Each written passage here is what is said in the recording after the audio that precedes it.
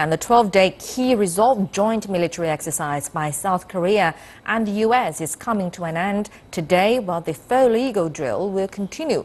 South Korea's Yonhap news agency says the allies focused on preemptively deterring nuclear and missile threats by the DPRK. Both exercises began on March the 7th, with Foal Eagle to end on April the 30th. And this year's exercises were the biggest of their kinds in terms of scale, having mobilized the largest ever number of troops and military equipment.